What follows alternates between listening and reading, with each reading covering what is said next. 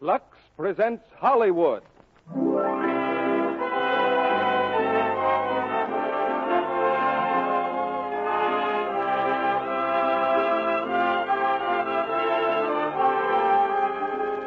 The Lux Radio Theater brings you Walter Pidgeon, Donald Crisp, Maureen O'Hara, Roddy McDowall, and Sarah Allgood in How Green Was My Valley. Ladies and gentlemen, your producer, Mr. Cecil B. DeMille.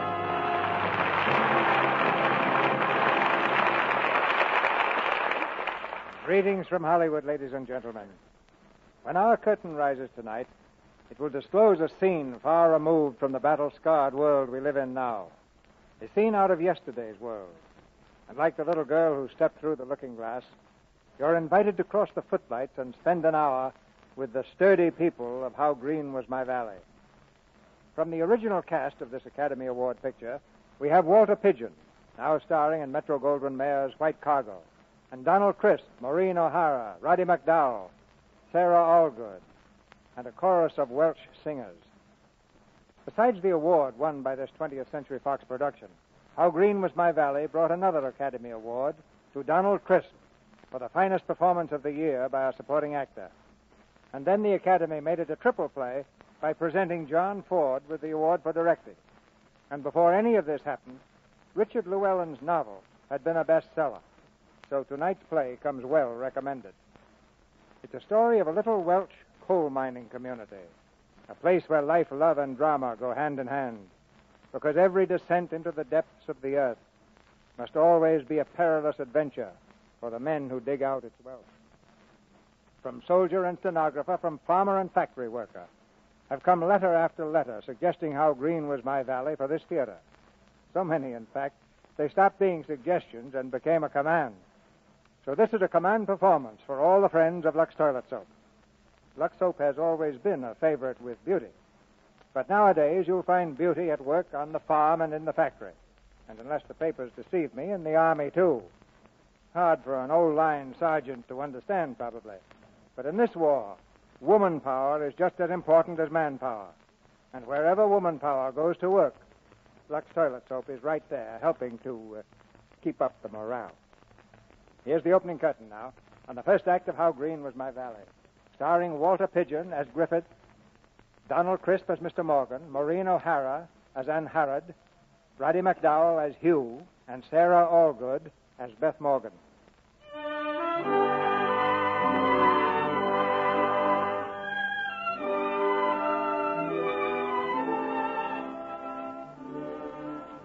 I'm packing my belongings in the shawl my mother used to wear when she went to market, and I'm going from my valley. And this time I shall never return.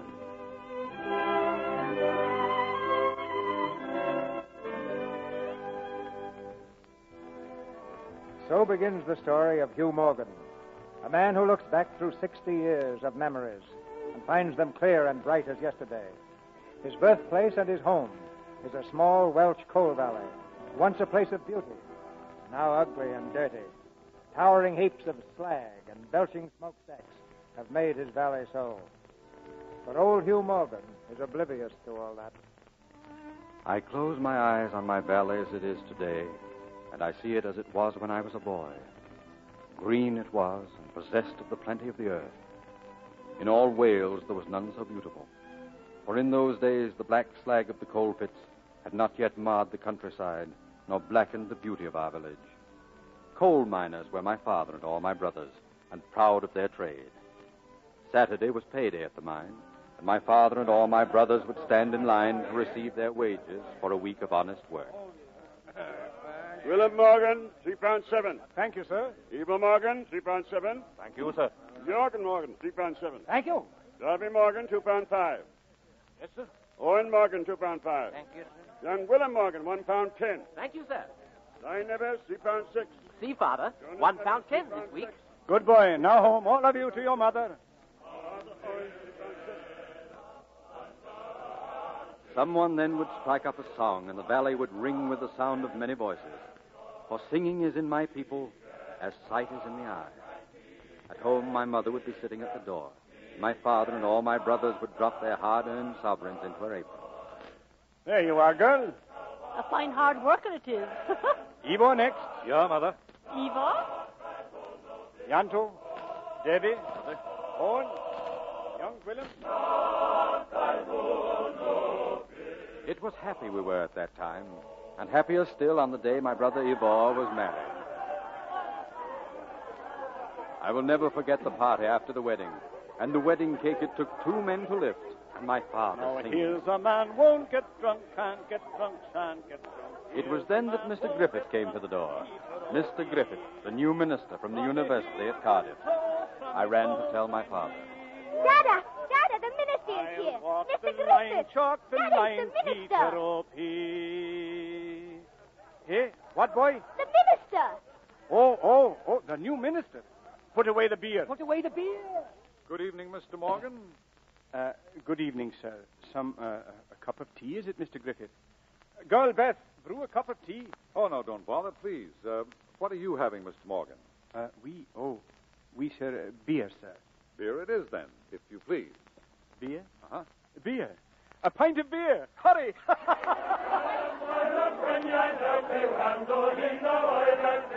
We found then that Mr. Griffith could sing as well as preach. But my sister Angharad could not sing at all for watching him. My sister Angharad brought him something to eat, and there was a great shyness in her as she spoke to him. Mr. Griffith, Good evening. I have brought you something. Thank you. I am Ivor's sister. Ivor's sister. Then you must be Angharad. Yes. Well. All around, the valley echoed with our joy. Happy then, all of us. But soon, very soon, there would be trouble at the colliery.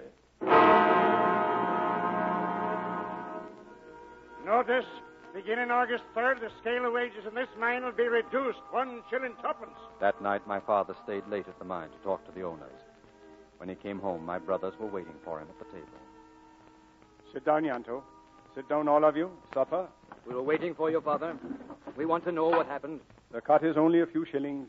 There will still be plenty for all of us. Why should there be any wage cut, Father? Why, Darby?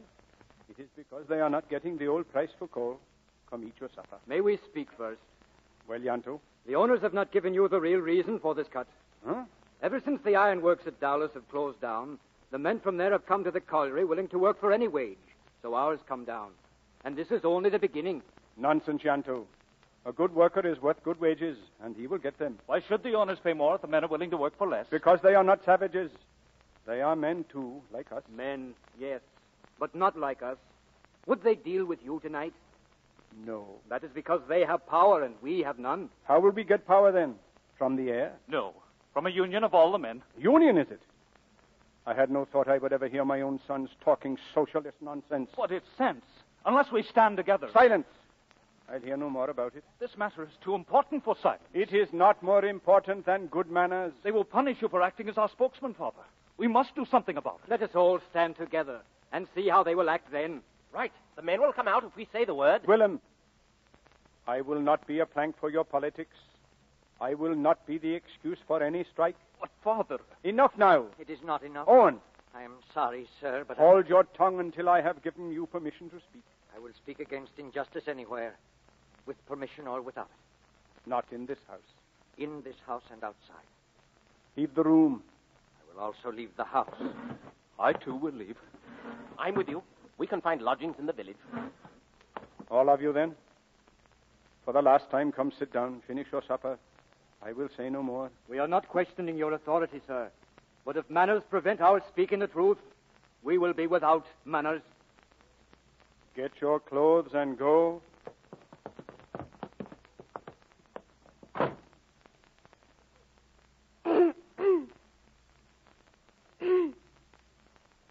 Dada? Dada? Yes, Huw. Yes, my son. I know you are still there.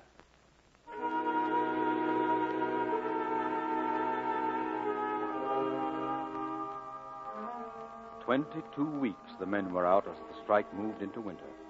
Any man who was not their friend became their enemy. They knew that my father had opposed the strike, and now it was they opposed him. One night there was a meeting in the hills. My mother made me take her. She stood before the men in the snow and faced them with fury in her eyes. Wait! Wait! Wait till you have heard me. I am Beth Morgan, as you all know. I have come up here to tell you what I think of you all, because you are talking against my husband. You are a lot of cowards to go against him. He has done nothing against you, and he never would, and you know it well. To say he is with the owners is not only nonsense, but downright wickedness. There's one thing more I've got to say, and it is this. If harm comes to my Gwillem, I will find out the men, and I will kill them with my hands. And this I swear by God Almighty.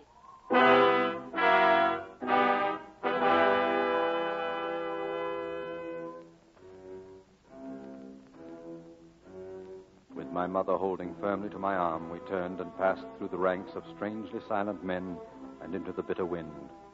For hours, it seemed, we stumbled through the snow toward home. Then on the low wooden bridge over the river, blinded by the storm, we slipped and fell into the icy water. On a rocky ledge, I found support and held my mother clear. How long it was we were there, I cannot tell. But when they found us, it was to carry us home, near to death.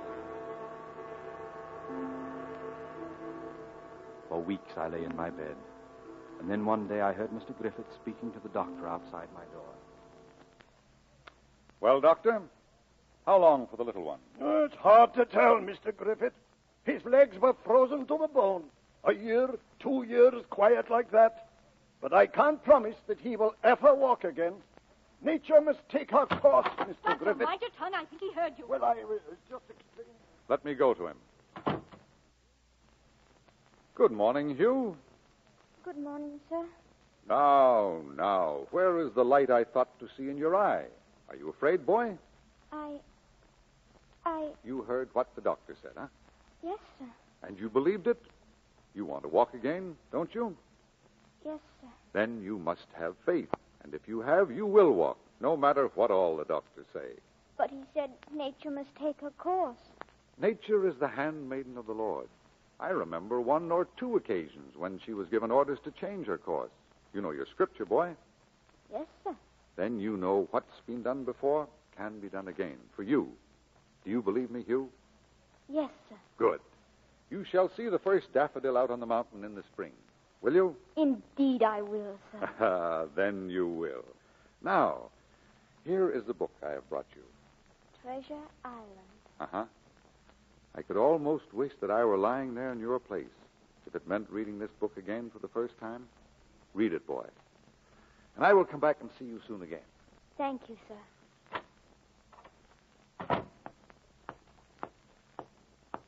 Mr. Griffith, Yes, Aunt Harriet. I couldn't let you go without thanking you for giving comfort to my brother. It was only my duty, girl. Oh, no, it was more than duty. Yes, Huw is a fine boy. And you are a fine family. Will you be coming to supper soon, Mr. Griffith? Later, perhaps, when you are finished with doctors and such, huh? I will hurry them away then. Good.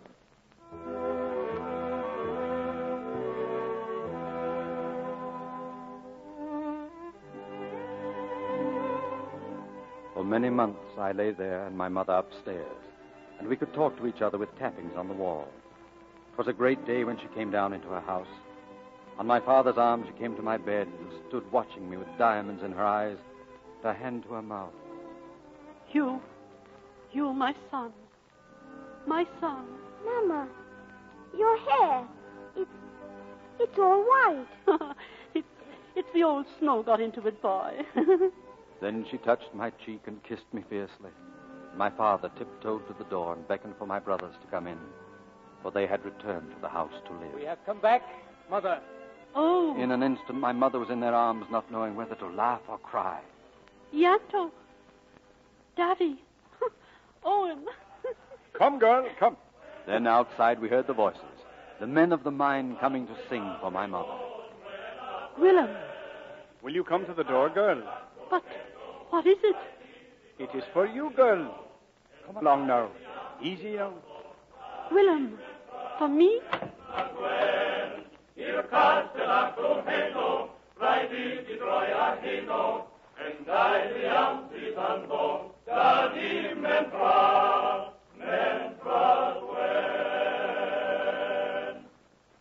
Well, come, say Say something, girl. Say something. What can I say? You found plenty to say the last time you spoke. It should be easier now with friends. Well, come and eat, everyone.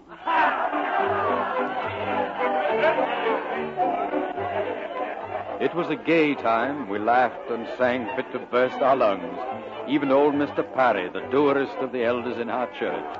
Good evening, Yanto Morgan. Good evening, Mr. Parry. Yanto, I haven't seen you in chapel lately. I've been too busy. What business, may I ask? Mine? Huh? Only asking a civil question, I was. And having a civil answer, Mr. Parry. I have been busy with the union. The union, Unions are the work of the devil.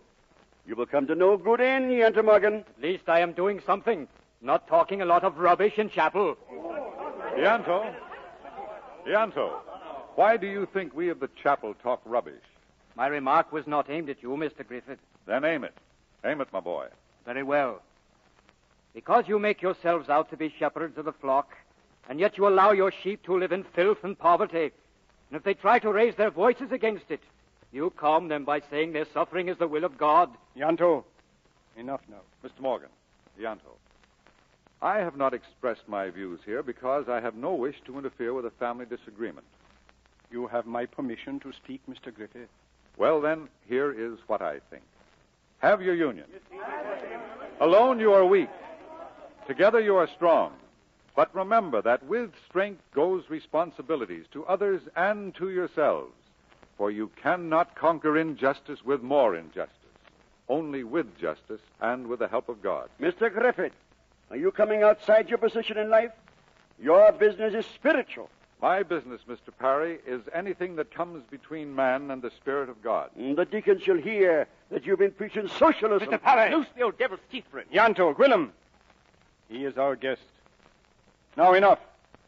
Beth, girl, give Mr. Parry a pint of home brewed and put his pipe back into his mouth. I will give him a good clout with a frying pan. Oh, no, now. Come. A bit of singing, is it? A song, all. Come. Down the field my soul, when. Oh, fun we bow before, when.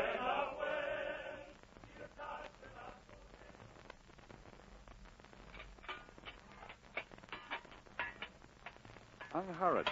In the kitchen again? Oh, it is hungry they are. Here, let me help you with the fire. Mr. Griffith, will we always be in your debt now you have made us a family again? Ah, there's enough coal, I think. Oh, look at your hands. They'll need cleaning. Here, let me see. Oh. Why, what is it? Why, your hands. They are like my father's and my brother's. Have you been down the mines? 10 years while I was studying. 10 years? Mm-hmm. Oh, here, now, a bit of soap. Oh, no, please don't bother. I'll get it. Now, look, you. You are king in the chapel, but I will be queen in my own kitchen. Now, the hands, please. You will be queen wherever you walk. What does that mean? I should not have said it. Why not? I have no right to speak to you so. If the right is mine to give, you have it.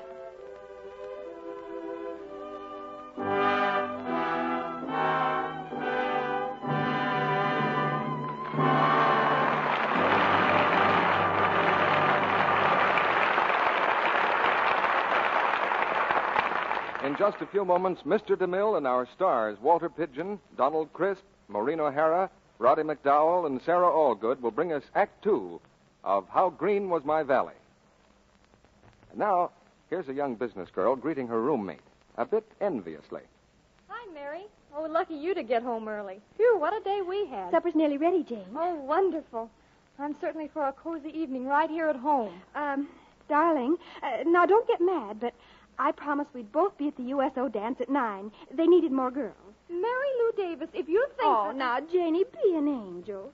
There's plenty of warm water in the bathroom, and look, here's a nice new cake of Lux soap. Oh, you'll feel lots different after your beauty bath. You know you will. And later...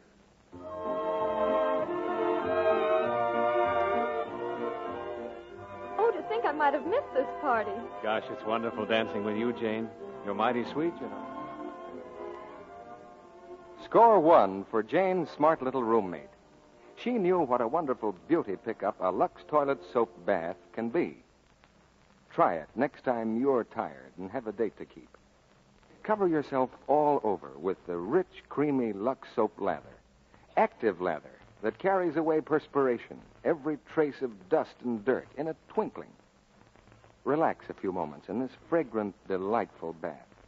When you step out, how soft and smooth your skin feels. And most important of all, it's exquisitely fresh. You're sure of daintiness, sure of skin that's sweet. Hollywood screen stars use their gentle complexion soap as a daily bath soap, too. They love the delicate perfume Lux soap has, a flower-like fragrance that clings lightly to the skin. You'll find this satin-smooth white soap makes a truly luxurious bath. Get 3 cakes of Lux toilet soap tomorrow.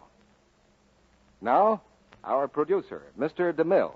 Act 2 of How Green Was My Valley, starring Walter Pidgeon as Griffith, Donald Crisp as Mr. Morgan, Maureen O'Hara as Ann Harrod, Roddy McDowall as Huw, and Sarah Allgood as Beth Morgan.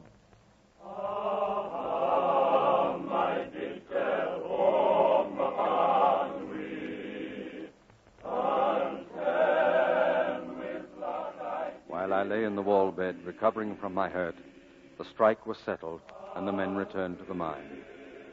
Always through that time, I kept my faith that I would walk again. Then one bright windy day in early spring, Mr. Griffith came for me as he had promised. He carried me to the top of the hill above our village.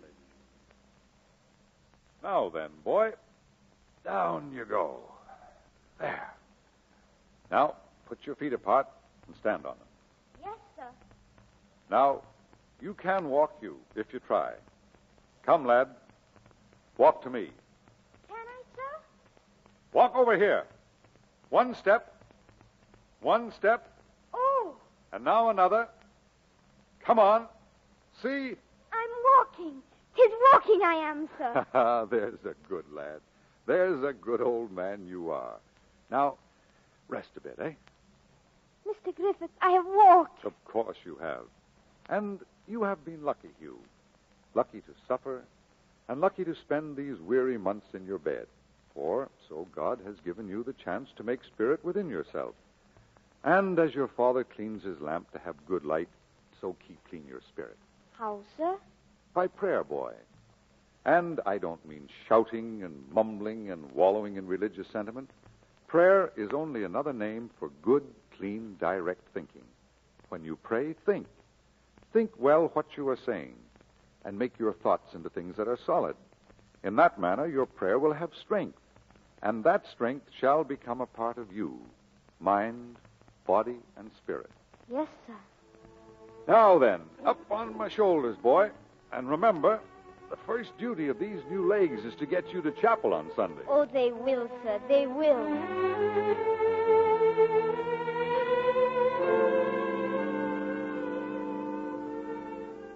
My new legs carried me to chapel, and home again, too. And it was on that Sunday that Mr. Evans came to call on my father. Mr. Evans, the owner of the mine. Yes, yes, yes. Come in, come in. What under the blazes? Who is it? Good morning, Morgan. Oh, Mr. Evans. Good morning, Mr. Evans. Sit down, sir. Thank you, Morgan. Oh, your pardon. A pail of water, sir. I've been soaking my poor feet, sir. Beth! My boots! My boots! Sit down, sir. Now, Morgan, to business. Yes, sir. I've come here on a very delicate mission, Morgan. No trouble at the mine, sir? No trouble, but it worries me. Yes, sir. I'm here to get your permission that my son Yestin may have permission. Bless you, Morgan. Thank you, sir. Now, where was I? Permission. Oh, yes, permission. That my son Yestin may have permission, with your daughter Ann Harrod's permission, to call upon her. There we are. Your son and my... Well, Morgan? We are a very proud family, Mr. Evans.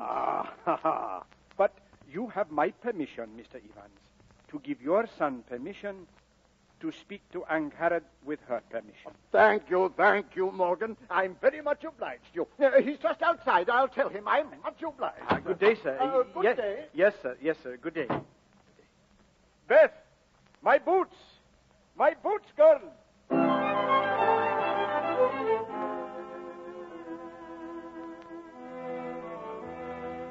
And so it was that wealthy Yeston Evans came to ask for Angharad in marriage. And Mr. Griffiths knew of it and stayed away from our house. For a whole week we never saw his face, until at last Angharad could wait no longer. Who is it? One moment. Angharad, you shouldn't be here. I couldn't spend another night without knowing what has happened. What is wrong? Wrong? Oh, you know what I mean. Why have you changed towards me? Why am I a stranger now? What have I done? No, you've done nothing. The blame is mine. Your mother spoke to me after chapel. She is happy to think you will be having plenty all your days. With Yeston Evans? You could do no better. Oh, I don't want him. I want you. Angharad, I, too, have spent nights trying to think this thing out. When I took up this work, I knew what it meant. It meant devotion and sacrifice. That I was perfectly willing to do. But to share it with another, do you think I'll have you going threadbare all your life, depending on the charity of others for your good meals? Our children growing up in cast-off clothing, and ourselves thanking God for parenthood in a house full of bits? It could make no difference. No. I can bear with such a life for the sake of my work. But I think I would start to kill if I saw the white come to your hair 20 years before its time. Why? Why would you start to kill? Look at me. Are you a man or a saint? I am no saint, but I have a duty towards you. Let me do it. Go back to your house, Angharad. It is late.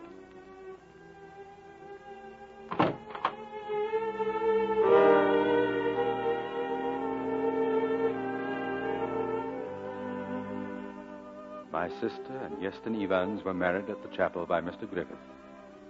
My sister left our village then to live in Cape Town. My brothers Gwillem and Owen left, too, for America, and our house was lonely without them. Mr. Griffith used to come of an evening to tutor me for school. Many problems he gave us, me and my father, sitting in the kitchen by the stove. Now then, the bathtub holds 100 gallons. A fills it at the rate of 20 gallons a minute, and B at the rate of 10 gallons a minute. Got that, Mr. Morgan? 20 and 10 gallons. Yes, sir. Now then, C is a hole that empties it at the rate of 5 gallons a minute. How long to fill the tub? Oh. They're silly. Trying to fill a bathtub full of holes indeed. A sum it is, girl, a sum. A problem for the mind. For Hugh's examination into school next month. That old national school. It's silly they are with their sums. Who would pour water in a bathtub full of holes? Who would think of it, only a madman? It is to see if the boy can calculate, girl. Figures, nothing else. How many gallons and how long? In a bathtub full of holes? Now I know why I have such a tribe of sons. It is you, Beth Morgan, is the cause. Look, you, Mr. Griffith. Have you something else? The decimal point. The decimal? Yeah. The decimal point, then. And peace to my house. Oh, go and scratch.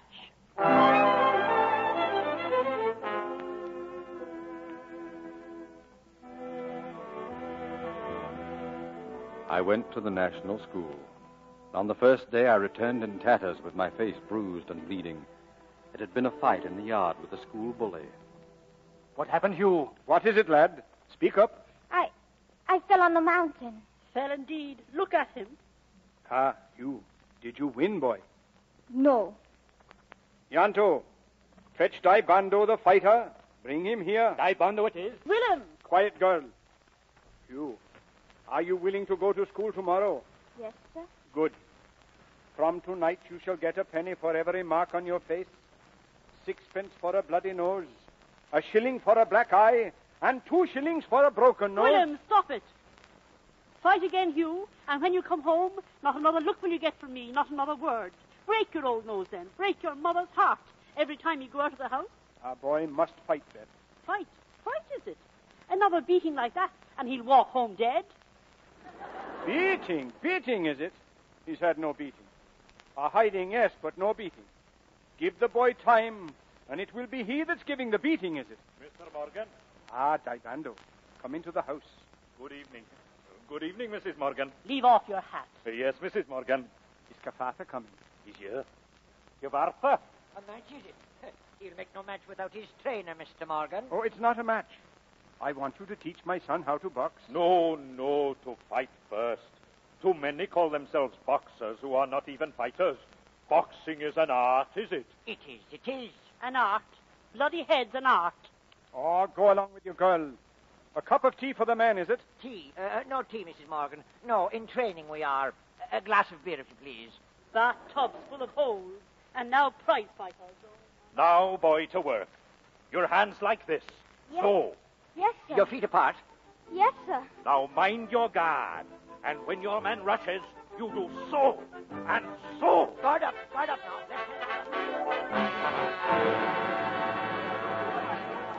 Hit him, you. Go on.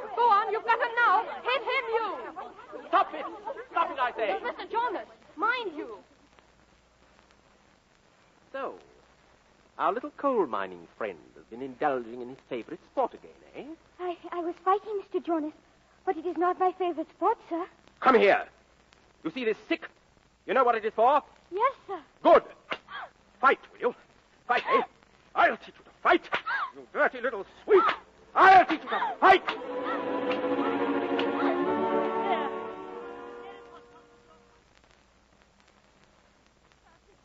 Well, I will go to my death. He's cut to the bone. Did you get that in school, Huw? I was fighting. Who was it? Mr. Jonas, is it? We'll have a word with Mr. Jonas. No. And why not? I broke the rule when I fought. There is no rule for that. But he warned me. Rubbish, boy. Wait, Davy. This is Hugh's affair. He shall decide. Say the word, lad, and we'll have the bones hot from his flesh. No. Leave him alone. Oh, carry him into the house. Carry him in. Easy, lad. Easy. Cafartha. Well, Dibando. The lad is hurt bad. He is. I think there is work for us, is it? There is.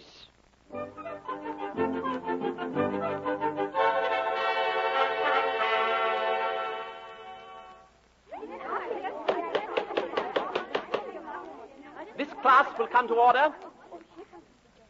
Yesterday, all of you brilliant children made some progress, a very small progress, in the matter of linear measurements.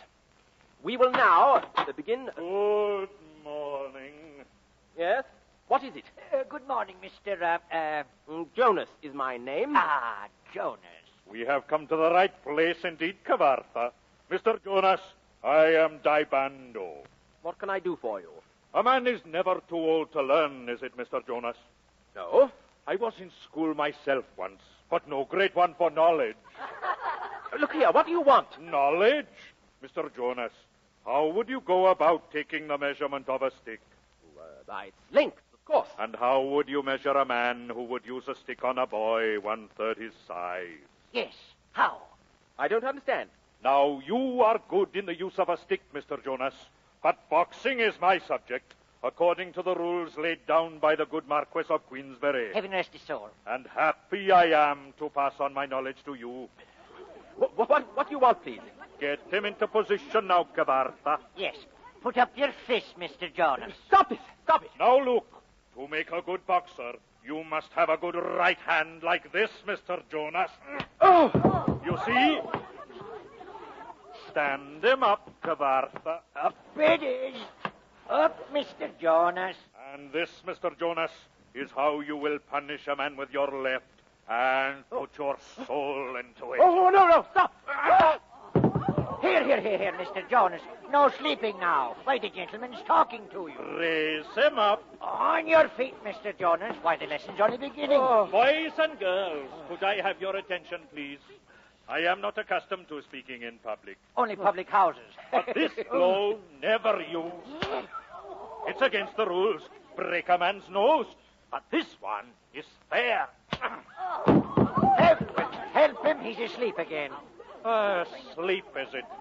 I'm afraid he will never make a boxer. No aptitude for knowledge. Good morning, Mr. Jonas.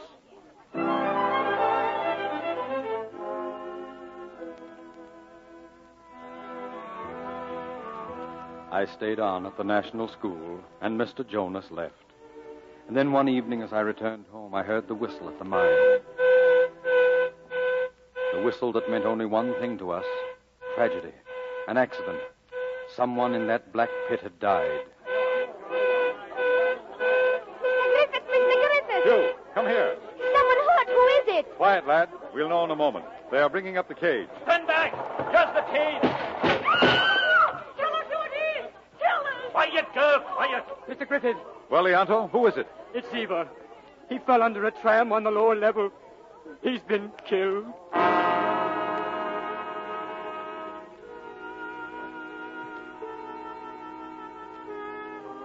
And so Ivor was gone. Ivor, the eldest, the solid and dependable one. And our grief was nameless.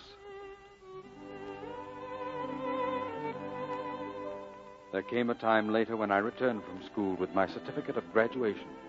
My father's eyes were pride-filled when I placed it in his hand. Ah, 'tis a good paper. With honors, then. Our son is a scholar, girl. What is it, Huw? I can't make sense with it. Latin it is.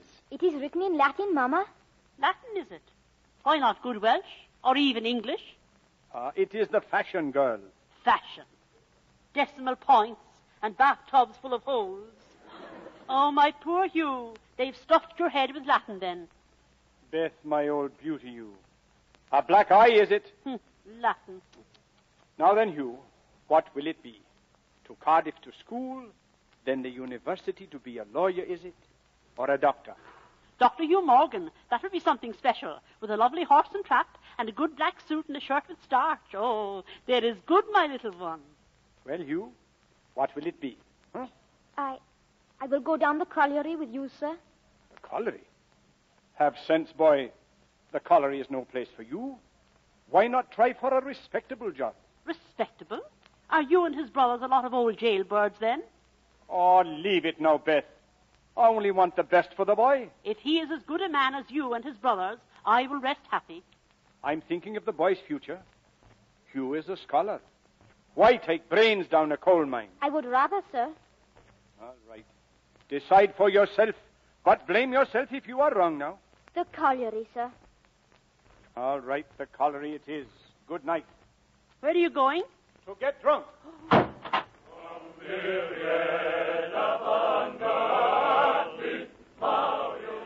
It was to work then.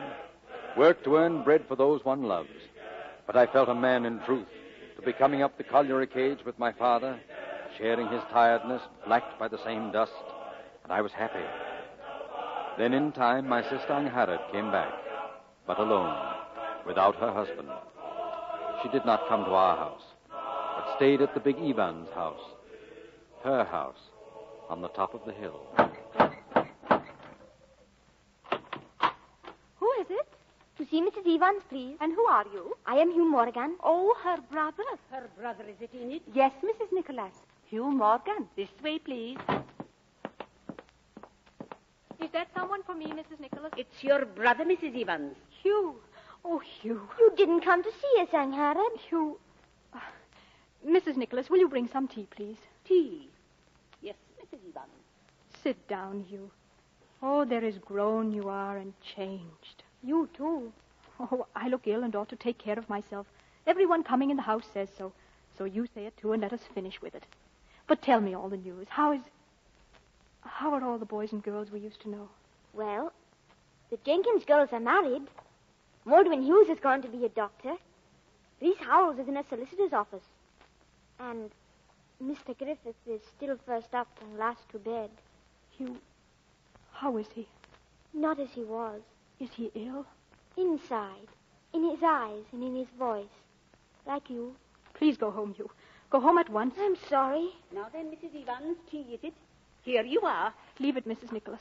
I will pour. Well, I always did the pouring for Mr. Yeston's poor mother. I will pour, I said. Yes, Mrs. Evans. A new mistress is like new sheets. A little bit stiff, but washing's to come. Why do you have her here? Oh, 37 years with the family, or so she tells me 60 times a day. Have some tea, Huw. You don't want me to go? No, Huw. I'm sorry for being nasty. Please stay. Oh, Huw, I tried to tell Mother. I tried to write. Oh, Huw, it's lonely I am.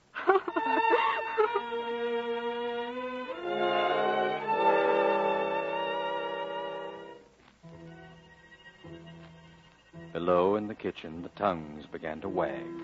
Mrs. Nicholas and the women of the neighborhood. Not for me to say, only the housekeeper I am. 37 years in the family and living to curse the day. Why, what is it, Mrs. Nicholas? Divorce. Divorce? No. Saying nothing I am, but that is what is in her mind. She is here without her husband, is it? And why? It is because she's in love with this preacher. Preacher? Preacher, I said. Mr. Griffith it is. But Mr. Griffith has not been near the house. What difference is that, girl? Not a word now. We will not say a word, Mrs. Nicholas. No. Oh, no, indeed, not a word. No.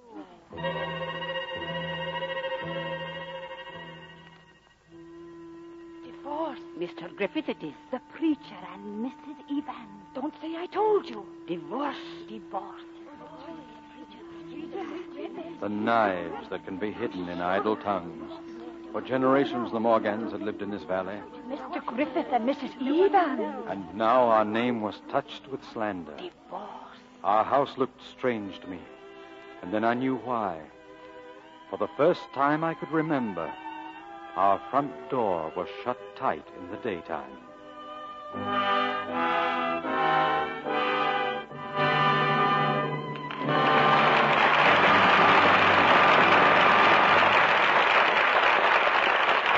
We pause now for station identification.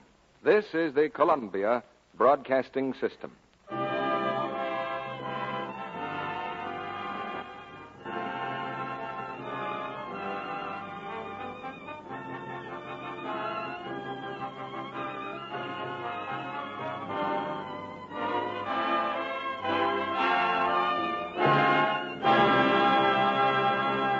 After a brief intermission, Mr. DeMille presents Walter Pidgeon, Donald Crisp, Maureen O'Hara, Roddy McDowall, and Sarah Allgood, who will bring us Act 3 of How Green Was My Valley.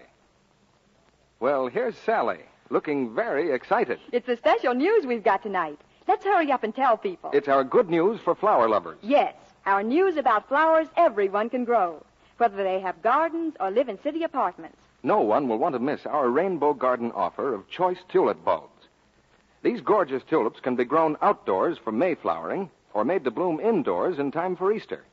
And remember, now is the time to plant tulip bulbs.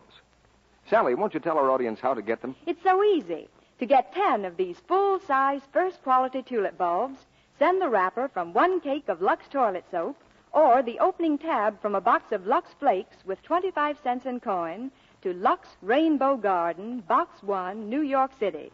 Be sure to include your name and address. Thanks, Sally. I hope our listeners are writing that down. Lux Rainbow Garden, Box 1, New York City. I want to urge flower lovers everywhere not to miss this wonderful Lux and Lux toilet soap offer. These bulbs are not ordinary. Only the finest varieties are included in this offer. There are stately Darwins, clear, bright cottage blooms, and breeder tulips of rare, rich coloring. They come in wonderful shades of scarlet and cerise, clear yellows, and rich, glowing pinks and orange. Just think, so soon after winter, to have these glorious rainbow colors in your garden. By planting them in pots, you can even make them bloom indoors in time for Easter. An illustrated leaflet with exact planting directions for indoors or outdoors comes with each set of bulbs. These same bulbs will flower again year after year. To get this choice collection of 10 fine bulbs, just send 25 cents in coin, no stamps, please, with a wrapper from a cake of Lux toilet soap or opening tab from a box of Lux, together with your name and address to Lux Rainbow Garden, Box 1, New York City. Please allow at least 2 weeks for your tulip bulbs to reach you. Send for as many sets as you like, enclosing 25 cents and Lux soap wrapper or Lux tab for each additional set. If you prefer, you can get handy order blanks from your dealer. Don't delay, because fall is the time for planting. This offer is good only in the United States. Now, Mr. DeMille returns to the microphone. The curtain rises on the third act of How Green Was My Valley, starring Walter Pidgeon, Donald Crisp, Maureen O'Hara, Roddy McDowall, and Sarah Allgood.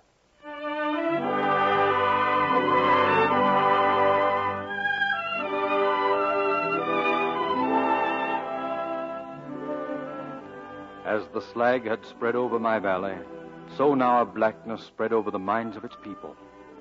My sister and the preacher. Each day I heard their names together, and as many times did I fight in the streets. Dada? Fighting again, Huw. More trouble with the Philistines, is it? Yes, Dada. Huw, what is it now? Look at your face. Even John. He said things about Angharad and Mr. Griffith. Children, too. You were right, my son. You were right to fight. My coat, girl. I'm going to the mine. You will be back? I will be back for breakfast. You will not go to chapel then? No. And if they do this thing, I will never set foot in the chapel again as long as I live. I will have the sheets warm on your bed. There's an old beauty you are. Go and scratch, boy. Mother, what is this about the chapel? Tonight, after the service, a deacon's meeting over Angharad. Angharad? But she has done nothing. Nothing is enough for people who have minds like theirs. Oh, Huw, my little one, I hope when you're grown, their tongues will be slower to hurt. But will Angharad be at the meeting? No, none of us will be there. For the disgrace will not stay away. I will go, Mother.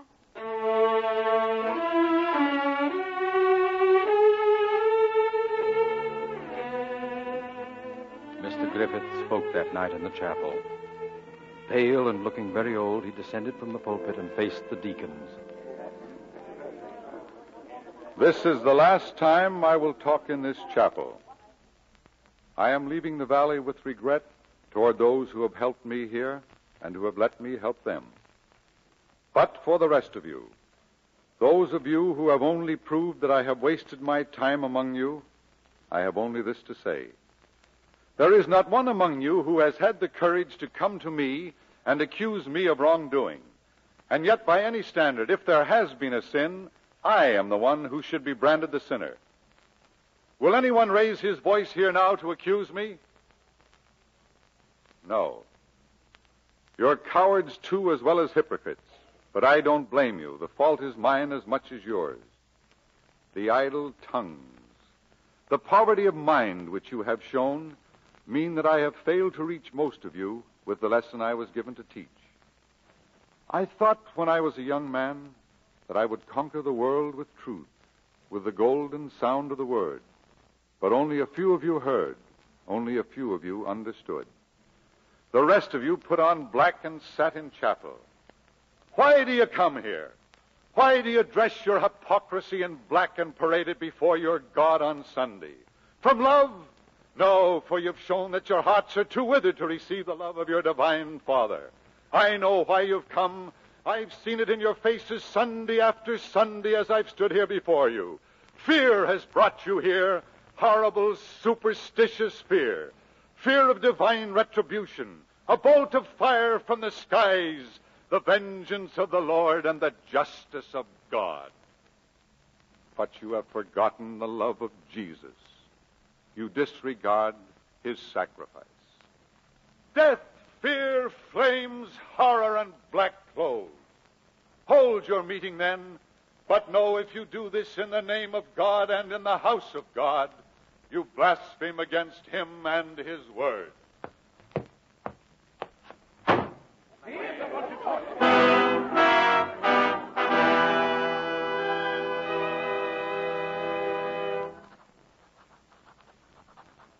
My dear Angharad, I am leaving the valley. I am leaving tonight, and... Mr. Griffith? Well, Huw, I'm glad you've come. Thank you, sir. Is there anything I can do? Indeed there is. You can do me a great service. This watch, my father gave it to me when I entered the ministry.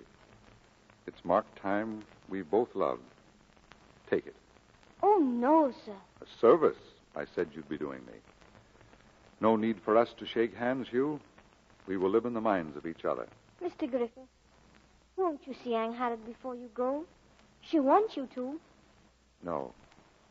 If I were to see her again, Huw, I couldn't find the strength to leave her. Goodbye, boy. And there's a good old man you are. Listen. It's the mine. Something's happened at the mine. Come along, lad. Mr. Griffith, Daddy is dead. Daddy is dead. Come along.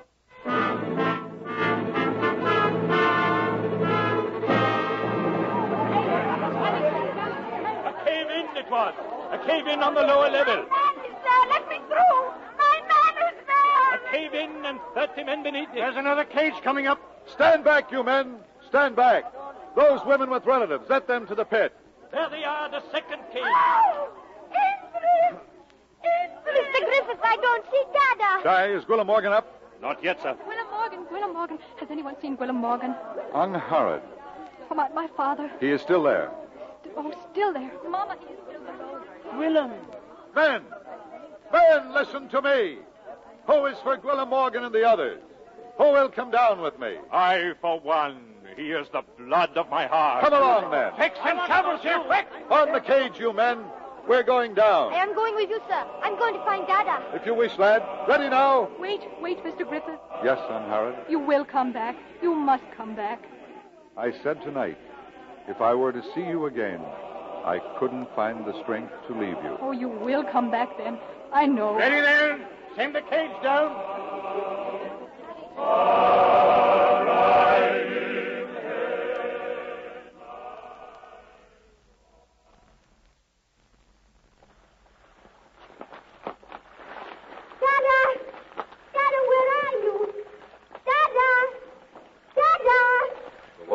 To our knees here and getting deeper, sir. They will have the pump started soon. Morgan. Gwilym Morgan. Dada! They were working in this tunnel, you're sure? They were here and the one beyond, but the props have all given way. We cannot go much further, sir. We will go on. Dada! Gwilym Morgan. Dada, where are you? Wait. I heard him. Quiet, everyone. Call again, Huw. Dada!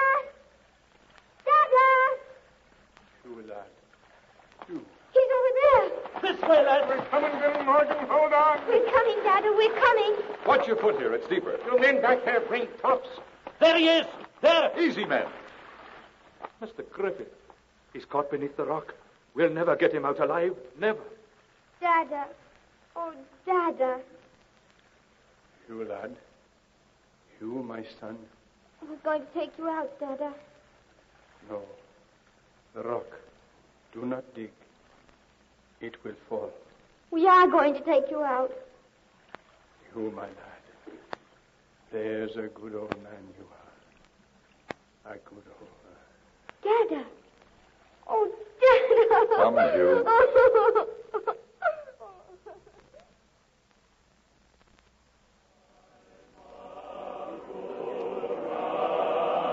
Here comes the cage. Oh, the cage, Mama. They are bringing him up. Gwilym. Gwilym is dead. Oh, no, Mama. He will be alive. Gwilym is dead. I know he is dead. He came to me just now as I stood here. Ivor was with him. He spoke to me and told me of the glory he had seen.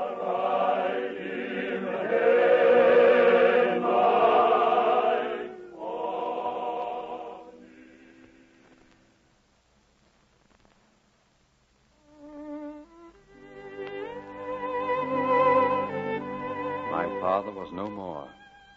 But men like him can never die. They are with us still, real in memory as they were real in flesh, loving and beloved forever. How green was my valley then, and the valley of them that have gone.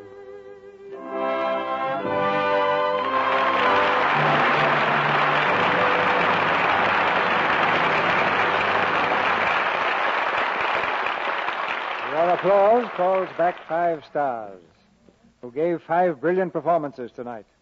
Walter Pidgeon, Donald Crisp, Maureen O'Hara, Roddy McDowall, and Sarah Allgood. Thank you, C.B. The five of us spent a number of weeks together making the picture, and, speaking for myself, this little reunion is a very great pleasure. And for all of us, Walter, you have rather a special feature in this cast tonight, C.B. Two players from the world-famous Abbey Theatre of Dublin, Sarah Allgood and Maureen O'Hara. Well, I spent only a few years there, Mr. Crisp, but that was long enough to appreciate the tradition established by many fine artists like Miss Allgood. Thank you, Maureen, dear. That's very nice of you. Nothing gives a producer more satisfaction than a cast of real troopers, whether they've had years of experience or take to acting as young as Roddy McDowall. If I can stay in the theater as long as you have, sir, I'll be very happy. What have I got to go about 40 years? You'll have at least that if you keep up the kind of work you've been doing, Roddy. And tonight we're delighted to welcome you and Sarah Allgood and Maureen O'Hara to this stage for the first time. I've enjoyed being here, Mr. DeMille, but I don't really feel like a stranger. I've heard the Lux Radio Theater so much, and of course I use Lux soap ever since I came to Hollywood. I hardly think I could get along without it. You see, complexion care is so easy when you have Lux soap.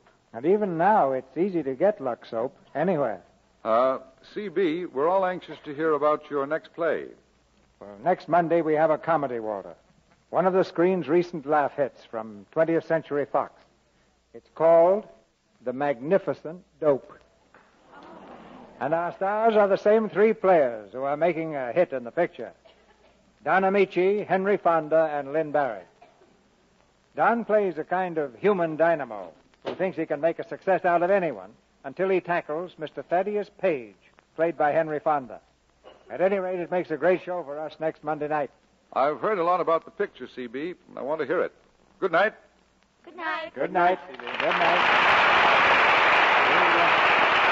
You won the Academy Award all over again tonight.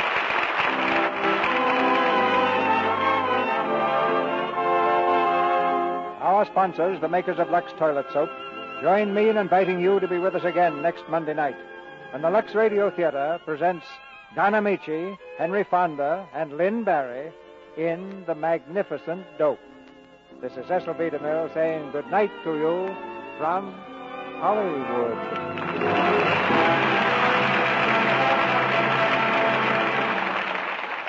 Here's a question for the ladies.